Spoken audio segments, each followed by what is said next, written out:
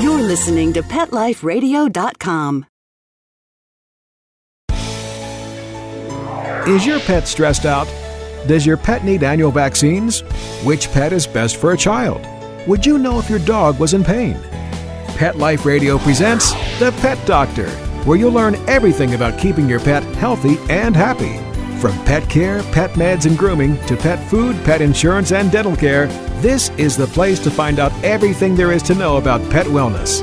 Whether you have a dog, cat, reptile, or rabbit, you'll find answers for your pets straight from the vets, because it's your pet. Health matters. Please welcome your Pet Doctor host, veterinary media consultant and veterinarian, Dr. Bernadine Cruz. I recently saw a new client with a petite little kitten he adopted several months ago from a shelter. Since cats are like potato chips and you can't have just one, he adopted her brother as well. Now, in a little over a month, he's going to have a litter of kittens cavorting through his house. Yes, she's pregnant. Yes, she is very young. And yes, her brother is the father. I'll be speaking today with Esther Mechler, the founder of SpayUSA, and Dr. Richard Speck of the Animal Protective League of Springfield, Illinois, about early spay and neuter program and beat the heat. We'll be right back. Please have a seat in the waiting room. The doctor will be with you shortly, right after these messages.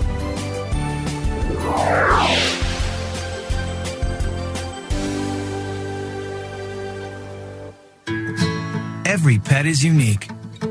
Maybe they're gray in the muzzle, yet young at heart. Maybe they're growing out of the puppy stage and into their paws and ears. Or maybe they're just trying to maintain a more girlish figure. At PetSmart, we have the right food for your pet at a great value for you. PetSmart. Be better together. Go to PetSmartDeal.com and save up to 30% on awesome gifts for the pets and pet people in your life. Toys, collars, leashes, PetSmart gift cards, treats, and more. Go to PetSmartDeal.com today. PetSmartDeal.com. X-Power is a global brand that offers a complete line of stand dryers, cage dryers, and multiple blasters that cater to both home and professional groomers. Designed to be quiet, lightweight, and powerful, X-Power pet dryers will save you time, energy, and money. The X-Power B2 Pro at-Home dryer is the perfect gift for family and friends. Please check out our specials at viperpet.com and amazon.com. For more information, visit xpower.ws or call 855-855-8868. Let's talk pets on PetLifeRadio.com. Welcome back to the Pet Doctor on Pet Life Radio with Dr. Bernadine Cruz. The doctor is in, and we'll see you now. Thank you both very much for being with us today. This is such a critical issue. Esther, are you there? Oh, I'm there, yes. Okay. And Dr. Speck, how about you? Yes. Perfect. Dr. Speck, I'll first throw this over to you. With you being with the Animal Protective League, you are seeing situations like this all too common. I had to laugh a little bit, but understandably that this owner that I was intimating, he had no idea that, oh my goodness, a brother and a sister kitty would mate. Do you hear stories like that also? Well, of course. So you hear stories like this. What is your feeling about early spay and neuter? How early is early? We also do a spay-neuter clinic here. Uh-huh. So we routinely spay animals at 6 and 8 weeks of age. Now, some people would say, oh my goodness, these are such itty-bitty babies. There's no way they can get pregnant. Why are you doing it at such a young age? Well, the goal is to get them spayed before their first heat, because we all know pregnancy follows shortly after. So that we're finding, because of the statistics that spay-neuter clinics keep, that dogs and cats can come into heat sooner than 6 months. A lot of those dogs and cats come in for surgery with us. They're already in heat. So we need to move that date back by about a month, because they rarely come into heat before 5 months. So it's a great idea, these itty-bitty babies coming in, and oftentimes I'll tell people when they're surprised of early spay and neuter being recommended, is that, okay, the typical woman will be having her first period when she's maybe in 6th or 7th grade. But there are some children, some young girls, who as early as 12 years of age can become pregnant. So it's not the norm, but it is possible. Esther, I know that you are the founder of SpayUSA. What is that? That is a toll-free hotline that covers the whole United States, where people can call in to get information about their nearest affordable spay-neuter clinic or service or program. And we started that in 1990 because so many people couldn't afford the regular fees the vets were charging in some places. And we knew that it was really important to stop that flow into the shelters. So we set that up so that people could call us for help and advice and guidance about where to take their pets. Perfect. It's a great service that you're offering. And Dr. Speck, going to you, when clients will sometimes come to me and say, boy, it's just so expensive. I really want to have my dog or cat spayed, neuter, but I just can't afford this. How do I find somebody that's inexpensive, and how do I know that they're good? What's your counsel in finding somebody who's going to do the best job? Because surgeries can vary from facility to facility. How do you find somebody good? What questions should they ask? My thoughts are, if I'm going to have a procedure done on myself, I want the person who does, 50 to 100 of these a day versus the person that maybe does 1 or 2 a week.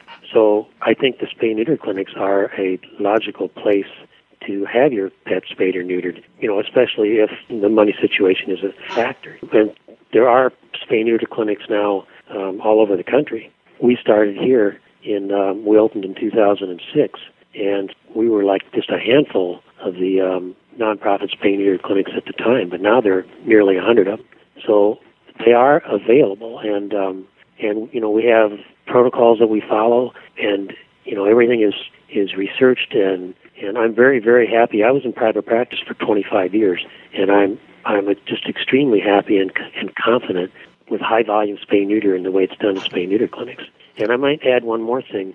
I used to think that the overpopulation was driven by the old dog and the old cat that just had litter after litter. But what we're finding out is that 4 out of 5 litters now are born to dogs and cats that are eventually spayed, but just not before they had that first litter, that first what's called accidental litter. So people are doing the right thing and getting their animals spayed, but they're just not doing it soon enough. And, you just can't imagine that a puppy or a kitten 6 months of age can come into heat and become pregnant. But I'm telling you, it happens all the time. So it's just a way to, if we spay them 5 months, we're going to avoid that first heat period, and that's the goal.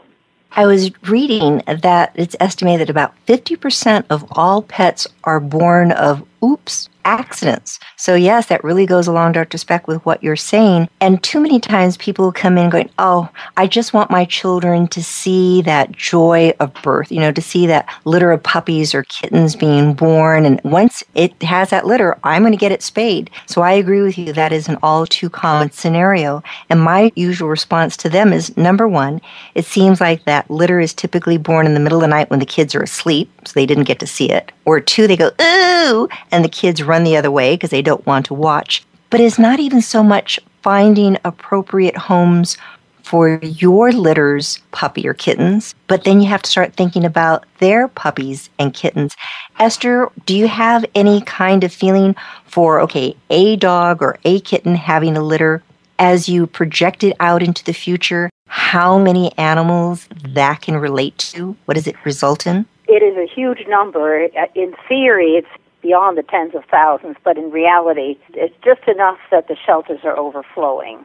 And basically, even your first litter, that first one, is going to take up homes that would otherwise perhaps be given to animals that are in shelters. So in other words, if those 6 kittens that are produced are 6 good homes that are going to be taken that won't go to shelter animals. So the impact starts right away, but it's true. You have a litter of 6, and then they're each capable of either having or producing 6 more within a year. We used to get calls at SpayUSA where people said, someone dropped a cat at my house last year, and now there are 24, because that cat is a litter, and then they intermingled, as you said in your introductory phrase about the litter mates that litter. So it's phenomenal. People are always amazed how quickly they do multiply. And a lot of times they can't get homes for 1 or 2, and then they start procreating as well. So just by starting early and staying before the 5th month, before the first heat, just prevent a whole lot of heartache. And Esther, I agree with you. And Dr. Speck had mentioned also that, yes, just because they're relatives doesn't mean they're not going to breed. This particular sneaky little kitty, the owner didn't see any signs of the cat being in heat, didn't notice them breeding at all. So I said, it probably is like that, poor teenage girl who goes out and fools around one time and poof, she gets pregnant. So here is the situation with this kitten. So it happens. We had a little poster that we put out called "Litter Mates Can Litter," and I think that's a good little phrase to put out there for people. I don't usually see that up in the shelters, but they should have a sign when they do it, and they should encourage adoptions of 2 kittens, but they should also let the adopters know that litter mates can litter. I don't think a lot of people realize that. And they don't. When hormones get the best of you, you don't care who it is. You just need love, and if it happens to be from a relative, okay, fine. They are just animals. Dr. Speck, speaking of animals, is it dangerous for such a young pet to be put under anesthesia? I know that's a real concern. People always ask, oh, but it's so young. Isn't that dangerous? In years past, the reason that the age was 6 months or older to spay dogs or cats is the anesthetics weren't as safe as they are now. So the veterinarians wanted to let the animals get larger, and then it would be a safer trip under anesthesia, but the anesthetics are so safe right now that that's really not an issue. And the younger these animals are, there's fewer surgical complications, the recovery time is shortened, and the surgery is easier. So there just is no medical reason or even psychological reason with pets anymore not to spay them. At least shorten the 6-month spay down to 5 months. It is amazing to see, Dr. Speck, how quickly they do recover from these procedures.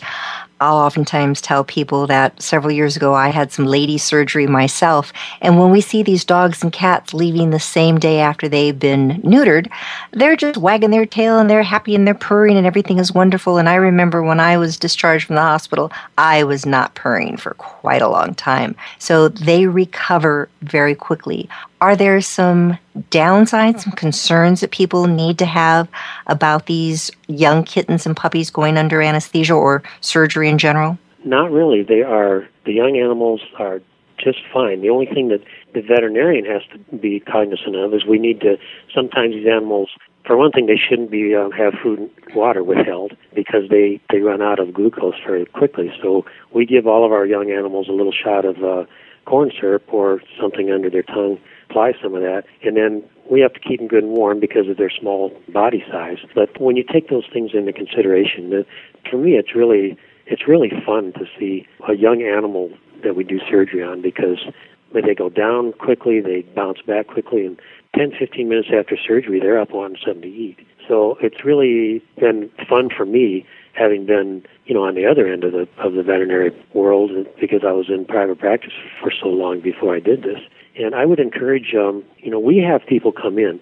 If anyone has any questions or concerns about spaying at a young age, we have them come in. They're welcome to come in. We'll let them watch a surgery, and we like to keep the litters together. If we have a litter of puppies come in, we do everything to the puppies together. They go under anesthesia at the same time in the same cage, and then they recover together on in the same area so that they're not stressed, because that's very important. They're at a time in their life when they need kindness and they need to be handled gently, and that's what spay-neuter clinics do. You're giving us such a marvelous perspective, Dr. Speck, because I think too many people, and probably even some private practice veterinarians, think, oh yeah, they're going into one of these low-cost spay and neuter facilities. It's probably going to be backroom medicine, and they're not going to be concerned about the general welfare. They're just trying to make money. They're just trying to spay these animals. And I'm hearing this love and compassion in your voice that said, yes, this is the whole reason for doing this, and you're thinking about the entire animal, its physical well-being as well as its mental well-being. This is very refreshing. Well, see, we're a nonprofit, so the money fee for us is not the driving factor. Everybody that's in a nonprofit, that works in a nonprofit, is there because they have a love for animals. And so we have a really good caring staff, and we do the best we can for every animal. And also, the high-volume spay-neuter clinics now, we have our anesthetic protocol is updated by a board-certified anesthesiologist every year, and we're in touch nationally with other groups to try to get the newest techniques and the newest and safest methods, including changes in anesthesia or in how we monitor the animals. All the animals are monitored while they're under anesthesia, and to me it's been eye-opening, and I'm very proud of what we do. And you should be. And I think it is important when people are listening to this, they're hearing that, okay, there is up-to-date anesthetic protocols. When they're seeking out spay and neuter facilities, they need to ask those questions. What type of anesthesia, what type of monitoring, what type of pain medication is being used? Because it is important. Just because they're little doesn't mean they don't feel pain. So those are all questions to ask. Esther Mechler, question for you. When people are calling and they're asking for somebody close to them, what type of vetting does SpayUSA do to find a facility close to these people? What do you do? Well, now, I have to mention that I have retired from SpayUSA, so I'm no longer overseeing that program, but what I have been working with is state programs. In 30 of the 50 states, there is a program like Spay Colorado, Spay Iowa, Spay Illinois. You can probably Google the names of these statewide programs that also have a toll-free hotline. And basically what they do is they work with humane societies, rescue groups, and the private veterinarians around their own states, and they also vet the vets, so to speak. They check the vets and make sure that these are reputable veterinarians. What we did, if there was ever a complaint, we looked into it, and if there were 2 complaints, we dropped them from the list. So we kept an eye on the veterinarians, but I was very pleased. I worried when I first started SpayUSA that there might be difficulties in that department, but we never ran into that. The veterinarians that we worked with were of the caliber of Dr. Speck. They really cared about the animals. That's why they were doing the spay neuter, and that's why they signed up to be part of either the state spay program or SpayUSA. Well, I hope we don't drop anyone right now as we stop for a short little message. We're going to be right back with Esther Mechler of SpayUSA and Dr. Richard Speck of Animal Protective League of Springfield, Illinois. We're going to be right back about Beat the Heat. Please have a seat in the waiting room. The doctor will be with you shortly, right after these messages.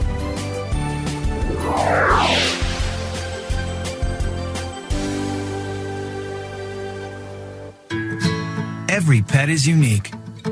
Maybe they're gray in the muzzle, yet young at heart. Maybe they're growing out of the puppy stage and into their paws and ears. Or maybe they're just trying to maintain a more girlish figure. At PetSmart, we have the right food for your pet at a great value for you. PetSmart. Be better together. Go to PetSmartDeal.com and save up to 30% on awesome gifts for the pets and pet people in your life. Toys, collars, leashes, PetSmart gift cards, treats, and more. Go to PetSmartDeal.com today. PetSmartDeal.com. Dyson.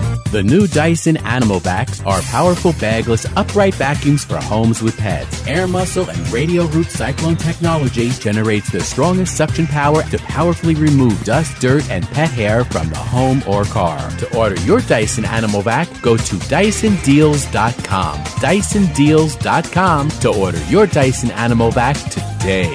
Dyson. Music to your ears.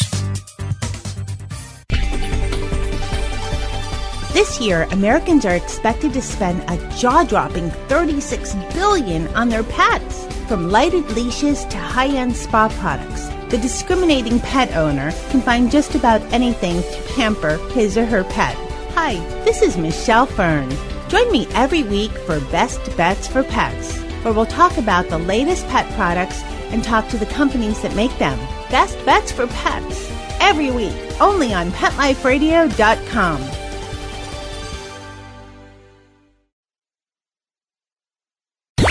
Let's talk pets. Let's talk pets On Pet Life Radio. Pet Life Radio. PetLifeRadio.com. Welcome back to the Pet Doctor on Pet Life Radio with Dr. Bernadine Cruz. The doctor is in, and we'll see you now.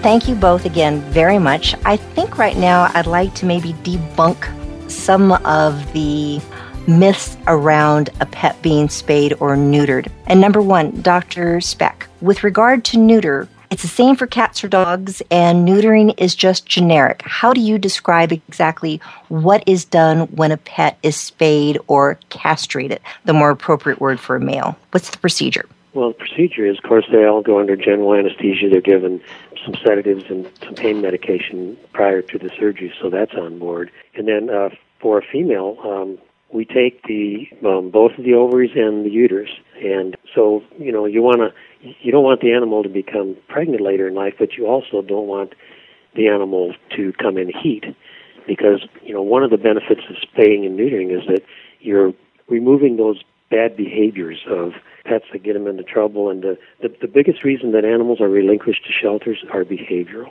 like aggression, roaming, fighting, mounting, those type of conditions, urine marking. And if you can spay them before they are sexually mature, and that's another thing that the spaying at 5 months will do for you, you eliminate those behaviors. With a male dog, you're removing both of the testicles. Now, so you're not doing just a vasectomy? No, that can be done, and there are places in the country where people, owners for one reason or another, don't want their dog not to have testicles. So it can be done. You can do a vasectomy in a male dog. But the problem with that is you can still have some of these sexual, characteristics and behaviors that are really we're trying to avoid. It is interesting because when a woman typically, and this is going to be somewhat stereotypic, a woman brings in her cat or dog to be spayed. They'll give them a big hug before we take them back to our treatment area and go, okay, honey, see you later, and it's fine. But sometimes tell when a man is bringing in his male dog or cat to be castrated because they're walking with their legs really close together and they seem to be afraid. It's like, no, really. You get to keep yours. I only want your pets. And they have this feeling like, oh my goodness, if it doesn't go out and that male doesn't have a chance to feel what manhood is like, it's going to cause a real psychological problem for this pet. And Dr. Speck, you're a man. Tell me your opinion on this. Well, that was a reason to, the time to spay and neuter animals has kind of evolved. Initially it was, let's let them wait and have a litter first, or let's spay after the first heat. But now all those psychological reasons, not to spay or neuter an animal have kind of all been debunked. So now we're just looking at what is best medically and what is best for population control. So if you neuter a dog or a cat before they have come into sexual maturity, then all those behavior problems, which are significant and can be the reason for relinquishment, those are really a lot less likely. So it's what should be done. And there's been enough research into this area now that there's really no question about that. And the long-term ramifications seem to be quite minimal health-wise. Esther, what are some of the myths that you've had people ask you, or questions they've asked you that you've had to debunk some of the myths they are under the impression of? Well, I think the most frequent one is that they're going to get fat or they're going to get lazy, but I think either one of those really doesn't have anything to do with spaying and neutering, really. It has to do with how much exercise the animal gets or how much food they get. That's really the main thing that people complain about, worried about in terms of medical outcomes of spaying their animals. That's the one that I always heard. I don't know if, Dr. Speck, if you've heard any other concerns. I haven't. Well, the concerns that have been out there are urinary incontinence, dribbling urine. Sometimes the female dogs can do that as they get older. And that's, when you spay an animal at 5 to 6 months, that is not a concern at all. Possibly, maybe a little bit, is a real young dog that's spayed, maybe a little more prone to that. You mean like as far as obesity goes, spaying and neutering maybe will slow the metabolism down a little bit, so an animal might be prone to put on some pounds. And also, of course, they're aging all the time too. But those are things that can be controlled. Urinary incontinence can be controlled. Obesity can be controlled. Any of the other, minor problems that have been brought up, they can be controlled. What cannot be controlled is, if we don't do this younger age spay neuter, is pet overpopulation. And that's the biggest reason for euthanasia of dogs and cats in the country. It's not medical, it's not hit by a car, it's not anything like that. It's overpopulation. So, you kind of have to weigh the balance of everything. Well, Dr. Speck, I totally agree with you about the neutering decreasing the metabolism somewhat. And it's so important. What I'll typically try and tell my clients when they've brought their pets in to be neutered is that it is no longer the kitten or the puppy, though age-wise it still may be.